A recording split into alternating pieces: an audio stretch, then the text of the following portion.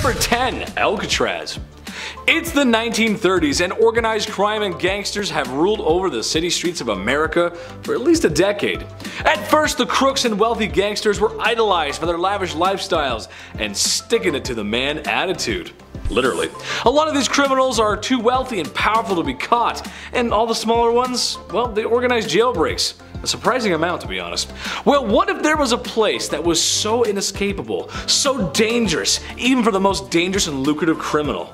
Well, that's what Alcatraz was. A place for the most rotten, no-good criminals, and it was an example to others out there that Uncle Sam wasn't fooling around. Hence why Al Capone was sent there, and in case you were wondering, it wasn't a 5-star hotel. Surrounded by rough waters in San Francisco Bay, it was a fortress and a maximum security prison.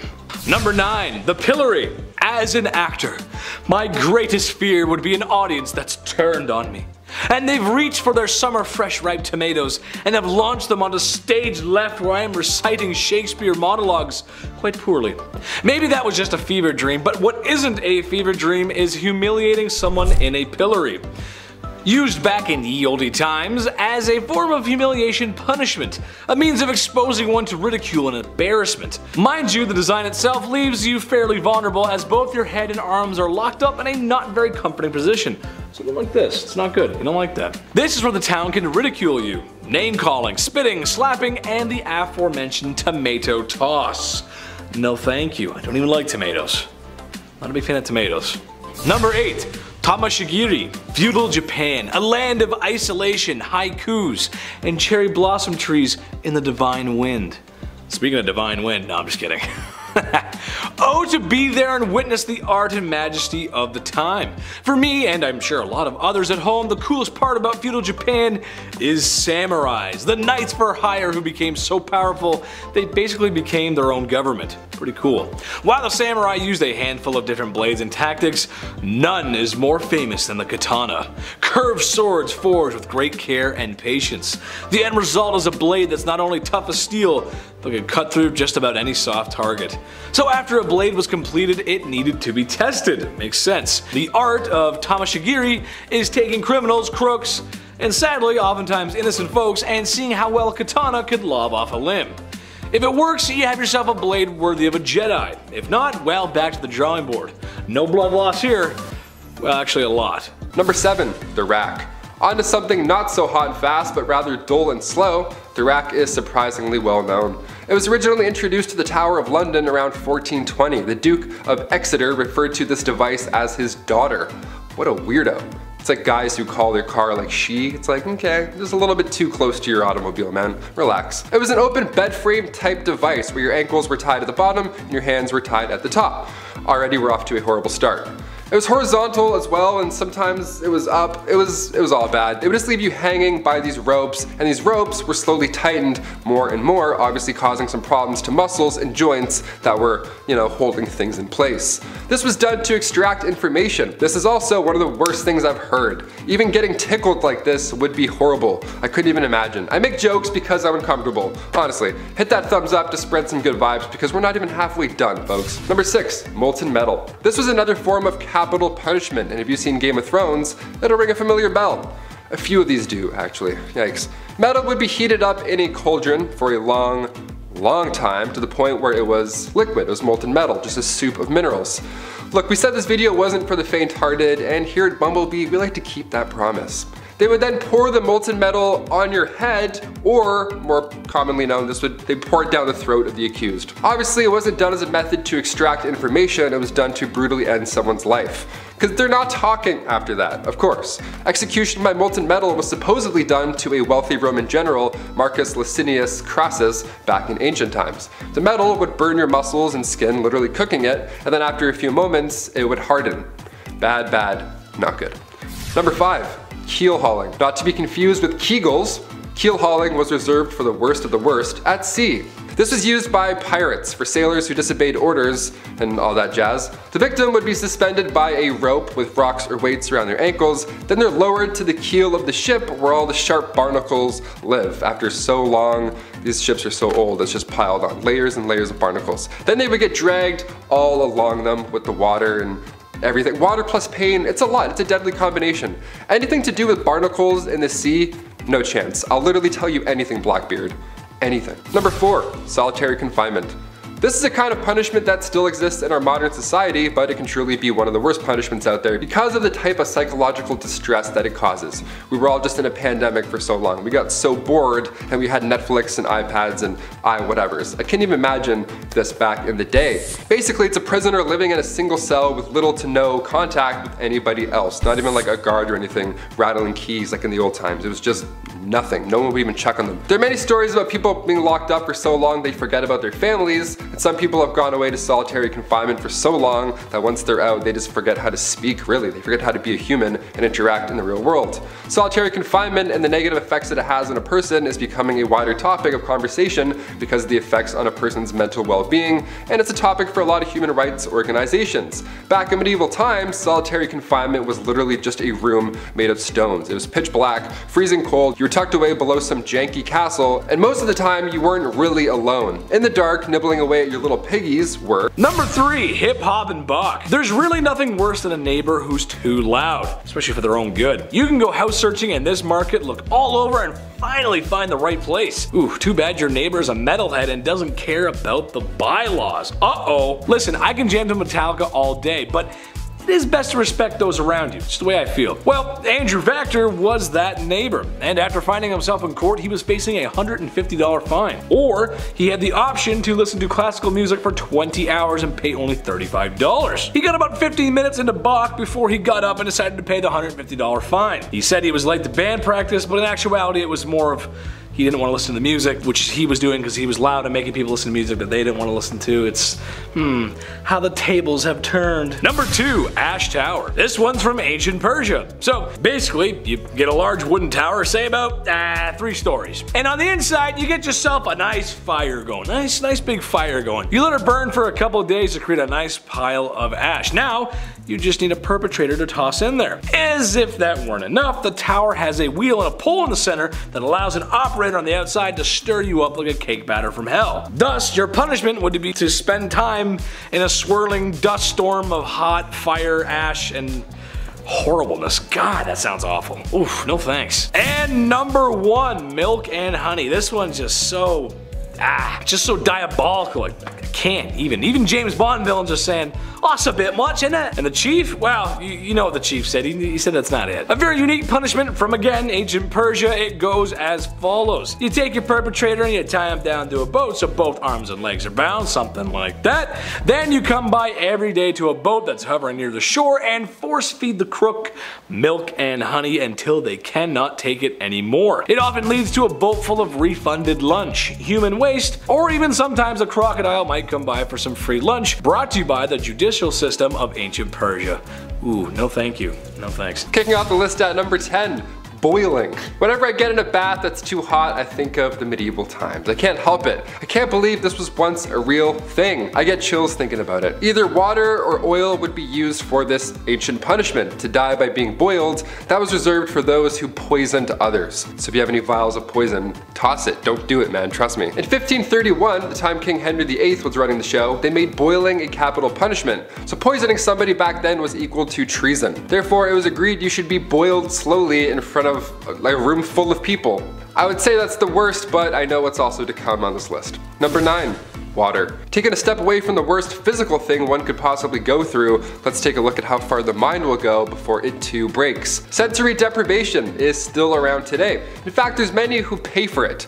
Yeah, they lie in a dark tub full of salt, then they float and listen to Childish Gambino. It's a magical experience. Your senses are powerful, especially combined with water. So this dripping machine, this old water punishment, that was just all bad. You had ice cold water dripping on your forehead and your face over and over for hours and hours. Drops would be at different random times so you can predict it as well. My toes are wiggling while I'm talking about this. This is making me anxious right now. In medieval times, they would tie you down and then using a horn, a big ass funnel, they would pour 9 pints of water down your throat. So water is horrible in many ways. Number 8, fire. Can't talk about medieval punishments without mentioning this witchy classic. Commonly practiced in Babylonia and ancient Israel, then later on in Europe with the classic witch hunts, burning at the stake didn't come from churches, like many believe. They didn't call the shots there at all. That was mainly how small towns settled local beef.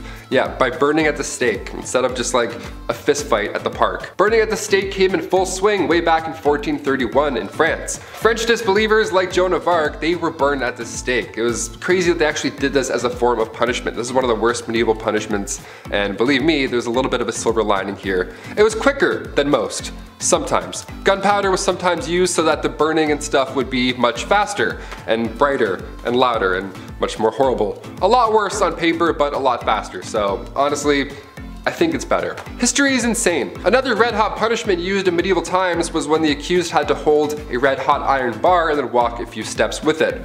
A red-hot iron bar, your hands were literally toast at that point. Here's where it gets even worse though. 3 days later, the accused would come back to the court, and then when the bandages were removed, if their hands were healing, they started to heal, they were deemed innocent. They were on the path to goodness and whatever. If their hands were still in horrible condition from, say, I don't know, holding a red-hot iron bar, then they were pronounced guilty. That's how the courts worked back then. Number 7, Michael Cinquenetti III. Part 3 on this guy. This guy's crazy. Last time I talked about Judge Cinquenetti on this list, but I think this is the best one actually. This is pretty crazy. Look, sometimes youths get themselves into trouble for a whole slew of reasons. I'm sure even you guys at home agree that, you know, we all make mistakes when we're young. Everyone has. Well, this one's about someone who is all grown up now. A woman who skipped out on a cab fare. Oh, she needed the money for a new pair of shoes because when she was brought to Cincinnati's court, her sentence was to walk 30 miles in 48 hours. Yikes! For Canadian fans out there, that's like walking from Toronto to Newmarket. Oh, no thank you. Yeah, I know, right? That's the worst. But to be fair, she did ride and dash, so always pay your due, folks. I don't know. Otherwise, you'll be walking. You'll be doing the Terry Fox run, buddy. You're out. That'd be the worst one for me, dude. Are you kidding me? It's like, listen, we know you're gonna walk. No! Number 6, tough love. It's Friday night. The glow of 2 PC monitors illuminates your face. An ice cold Monster energy drink has just hit your empty stomach. Good thing you can order chicken McNuggets right at your house. Living in your mom's basement is great, except when other gamers call you out for being a sweat and you really have no comeback because you are living in your mom's basement, so it's kind of tough. Yes, the life of millennial mid-20s who didn't move out of their parents' houses. Oh, Mom, I can't pause the game right now. It's an online match. God! Well, how about this case from Andalusia, Spain, where a 25-year-old man was taking his parents to court because they cut off his allowance. Yeah, question, who's still getting allowance at 25? I'm 25, someone give me allowance? I like allowance. Give me allowance. Ugh, worst! Well, seeing as this was completely ludicrous, the judge not only sided with the parents, but actually forced him on court order to move out of their parents' house and get a job. You thought it was gonna go your way, but now who's the clown? The sweaty guy in the basement. Number 5, penalty of the sack. Man, this one is just so brutal. Here's one from ancient Rome because we gotta mix it up a little bit. Some modern, some from the past. Here we go. I would not wish this upon my worst enemy. So once found of a worse enough crime to deserve this, you would be placed in a large leather sack. But because Romans are super nice and don't want you to be lonely, they give you some pets to keep you company. Also placed in the sack with you is a chicken, a dog, a monkey, and a snake. Wow, that sounds like quite the party. You might get a little thirsty in there having so much fun, so then the animal squad entourage in you is thrown into a body of fast-moving water just to cool off. How nice. All jokes aside, this is a horrible and brutal method that has several animal agencies looking for a time machine just to talk to the Romans and ask them, hey man, not cool, you know? That's crazy. I can't even imagine that. Have you ever been whitewater rafting before? That's that plus a monkey and a snake. Oh, I don't like that. Number 4, Xmas Slammer Blues. Nobody wants their Christmas to get ruined. Even the people that say they hate Christmas. How can you say no to a gift? I know I can. I love gifts. Well, Bettina Young, a woman from Ohio, knows what it's like to have her Christmas ruined. Young had been involved in a driver's license scandal, which, given some drivers on the road today, makes a lot of sense where they got their license from. I don't know. Well, her sentence was very unusual to say the least. She was to spend 5 Christmases in jail. No, not 5 literal years as Christmases. What they actually mean is she was to spend 5 Christmases in jail, meaning all the other days of the year she would be free, on probation of course, but come Christmas time she wouldn't be cutting turkey, she would be in jail away from her family thinking about what she has done. That's kind of weird though. It's like, hey guys, I'll see you after Christmas, I gotta go. Where are you going? I'm going to jail. I'm just gonna spend a weekend in jail. You know, I'm just gonna spend a weekend in jail. No big deal. Number 3, Vlad again? What? Yes, Vlad the Impaler again, and for an equally horrific sentence. Oh boy, here we go. There's a tale of 2 religious envoys making their way to Vlad's castle, past all the people on spikes and pikes and whatnot. Ooh, gross. Which he and the castle were inspirations for Dracula, remember, which is kind of cool, makes sense. And when these Gentiles got there and met Vlad, the first thing they were asked to do was remove their hats. Now, the kind depends on what version of the story is being told, but regardless, the religious men refused to remove their hats. So Vlad had his henchmen nail the hats into their skulls so that they may never remove them ever again. Oh my god, that is horrible. That's so bad. That's so bad. Number 2, Molten Metal. This one is straight out of Mortal Kombat, a traditional sentence that comes from the Middle East, Israel, and the Ottoman Empire. Basically, you take your perp and you restrain him so he cannot move from what Jigsaw-esque trap he's about to be unleashed upon. During this, the local blacksmith has been melting down some metals until they are in liquid form. Remember, there's 3 forms of matter: liquid, gas, and solids, remember that, and sometimes plasma, depends who you ask. Then, right from the crucible, the liquid hot magma is poured in the mouth of the crook. I will let you imagine how much pain and screaming it caused. It was a lot. Number 1, Flaying. Did I say the last one was from Mortal Kombat? No, now see this one is one of Scorpion's best, I promise. A perpetrator is put on a table where, alive, this is done, and it's, oh god, I get lightheaded just thinking about it. The crook is slowly and precisely skinned like a big game hunt, and then they're left like a big red meaty surprise, kind of like the Titans look like an Attack on Titan. It's awful, don't do it. And we're better than that now. Number 10, Robert Rastango. This is a weird one. When I got to high school, cell phones and meme culture were already a mainstay in our culture. It wasn't its infancy, but it was there. I was the first generation to have teachers tell us to put our phones away. By the time I got to senior year, smartphones were pretty much, well, like they are today. And there was a class full of rowdy teenagers more interested in planking than, what our anthro teacher had to say. Wasn't a big fan of my anthro teacher, she wasn't very nice. Constant buzzing, ringing, and popular girls walking in late to class with a bench handbag twice the size of our desks. Good times.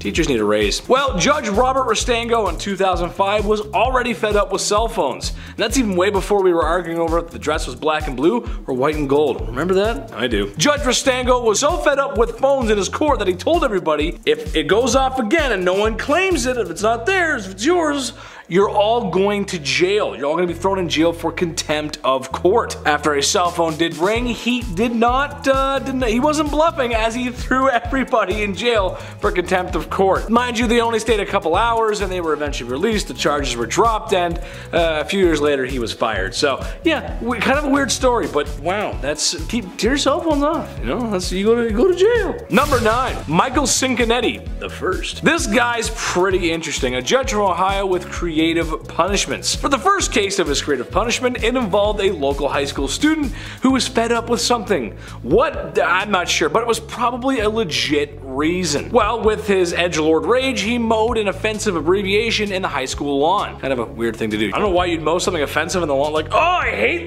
the system, I'm gonna mow their lawn. So when the crook was caught and brought before Judge Cinconetti, well, the young mischief maker wasn't ready. Instead of jail time or juvenile hall, he had the option, instead of going there, to mow the entire lawn of the high school with a manual push mower. It doesn't sound that bad, but if you've ever actually used a manual push mower before, then you know how labor intensive that could be. Lessons learned, I hope. They're not fun. After after a day of using it, you gotta take the blades off, sharpen them, you gotta oil. Oh, it's no good, no good. Number 8, Michael Cinconetti, the second part. Here we go. This guy's got a couple under his belt. It's pretty cool. Another youth in trouble of being sucked into the justice system of America.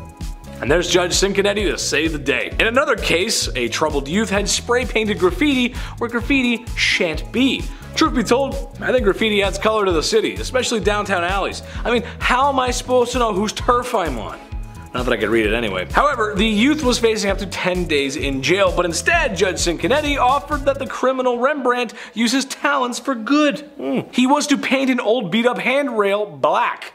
Except he had to do it with a toothbrush instead of a paintbrush. Now, given my paint background, I'd say he got off pretty easily. The worst part would have been the fumes from the paint, but then again, even some folks enjoy that too, so I don't know. Wouldn't be that bad. You actually get a lot done. It's still a brush. It might be a small brush, but you still get a lot done. Number 7, electric chair. Ever seen The Green Mile? Yeah, I have a fear of electricity and sponges now too.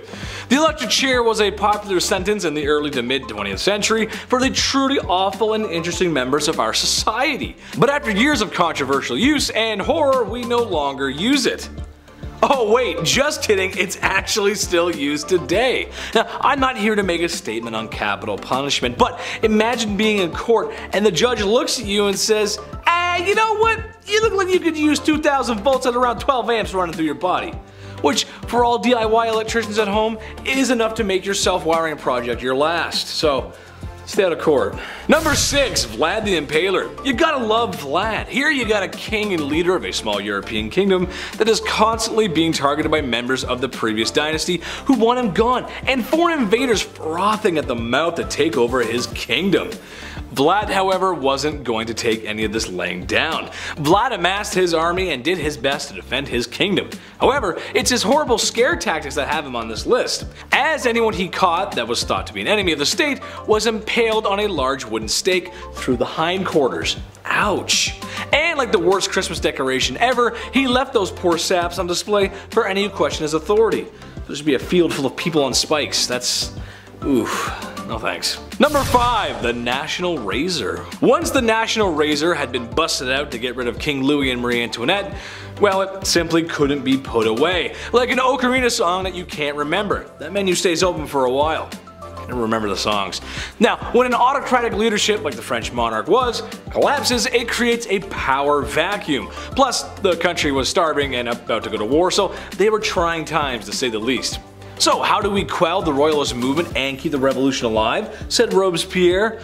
I know! Let's bring out the National Razor on overdrive! Ooh, good idea. During a short time period, thousands of people met their end to the guillotine for anti-revolution behavior, right up until Robespierre also met his end the same way for anti-revolution behavior. But at that time, anything could be anti-revolution behavior, so a lot of people off of the head. Number 4, the Brazen Bull. It's ancient Greece, and you're tired of the same old punishments and sentencing. Ugh, so bored of everything. That's when someone rolls in the Brazen Bull, or more like carries it in, because I doubt it had wheels. At first you see a life-size bull sculpture made out of bronze. Not that impressive, you think, until someone opens the hidden door. What's this, you say, in visible confusion? That's when an ancient Greek version of a cheesy used car salesman slaps that bad boy on top twice. Bonk bonk. The hollow metallic sound puts you at ease. You're already reaching for your drachma. Now what's the point of this bull? Well, simply put a perpetrator inside, light a fire underneath, and cook him. And there's your sentence. Brand new, it's lovely, you're gonna love it, it's great, I can't speak, that's what it is. Number 3, rats. Another Game of Thrones classic. If you're a rat person, I know there's a lot of people who do tricks with their pet rat. That's cool, but maybe cover Stuart Little's eyes for this one. Rats as a medieval punishment, where do I even start? Okay, this one was a punishment for the rats at the same time. What was once called a rat trap involved a man or woman being tied down to something, and then a metal enclosure would be strapped down to their chest or their stomach. Now inside this metal enclosure, there's rats, which are also just loose walking around, and the person can feel them, the little feet walking around in their skin. And this is when the person instilling the punishment begins heating the other end of the metal enclosure. Historically, it was hot coals that were usually placed on top, or there's a fire underneath, which quickly creates a hot environment for the rats inside. From there, the rats begin frantically searching for a way out, but because it's made of metal and they can't bite through that, they find your skin, and then that they can obviously bite through. So you can paint the picture in your head, it's disgusting. Number 2, the breaking wheel. The breaking wheel is literally just a large disc, a pirate ship wheel almost, just lying there, where somebody is then tied to it and everybody else just hammers them and beats the shit out of them over and over. But of course, since we're talking about medieval times, everything has to be a show and whatnot, so once the accused was beaten and then presumed dead, the wheel would lift up and turn just to show everybody what's up. Another way to use the breaking wheel, yep, there was more than one, again, creative folks back then, they would tie a person to the wheel and then continue to rotate it, and then all the ropes below would get tighter and tighter and twist. Kind of like the rack, but with a literal twist. And finally coming in at number 1, the brazen bull. This one takes the rat's problem and then makes it a you problem. Out of all the ones on this list, the brazen bull is the last one that I would do straight up haunting. It's also been referred to as a Sicilian bull, and basically it's not too complex. There is a bronze sculpture, often in the shape of, you guessed it, a bull. But in medieval times, it was just a big closed cauldron, and usually it was large enough to fit a person inside. Yeah, this was in a Saw movie too, I believe. That's how you know it's a good one, when it's in the movie Saw. So once the person was locked inside or it was leaned over so they couldn't get out, a fire would then be set underneath this bull, and then you can probably figure out the rest in your head. They would even engineer the bull so that when somebody screamed, it sounded like a bull's roar. How fun is that? How fun is history? I'm learning so much about history that's fun on Bumblebee.